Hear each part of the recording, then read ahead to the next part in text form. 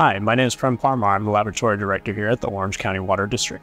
In 1933, the district was formed, and this is actually our 90th anniversary of the district's existence. And actually 50 years ago, the laboratory was established in the district's effort to continue providing exceptional water quality for our 19 cities and water retail agencies that we serve. We perform testing like volatile, organic, semi-volatiles, inorganic disinfection byproducts, and testing in support of our groundwater replenishment system, the 𝗢𝗖𝗪𝗏. As new federal and state guidance has come down, our laboratory has had to adjust, and reporting limits have continuously gone lower and lower. And we've also brought online different types of testing for new constituents, PFAS being one of them. We brought online our first LCMS in 2006 in support of the federal UCMR program to analyze for a series of herbicides. And then from there, we were expanding our pharmaceutical and personal care product testing in support of our 𝗢𝗖𝗪𝗏 system.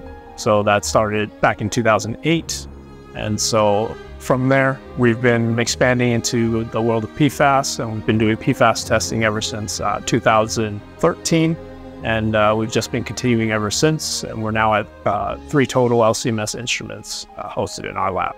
These analyses are pretty complicated, and so costs a lot of money to outsource to commercial laboratories. We made the decision to bring those in-house to manage our own quality control checks and also to get expedited data reporting.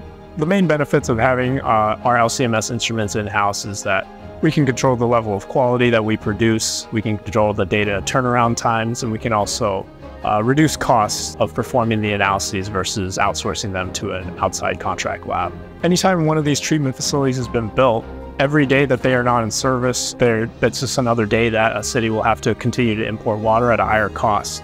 And so it's important for us to be able to produce this data within a 24, 48-hour turnaround time so that they can get these systems online as soon as possible. Outsourcing to a contract lab could take upwards of 2, 3, 4 weeks to get the data back, and those are just additional days that the system cannot come online. Our samples are collected by our water quality department and then brought over to the lab. Once our samples are received at the lab, the samples that typically go onto our SCIEX LCMS instruments, they go through a similar process where they are passed through our automated extraction units, either our Promochrome SP03 units or our AutoTrace 280 units. And from there, the samples are passed through a specialized type of cartridge where the compounds of concern are captured, and then they're pulled off using a special organic solvent.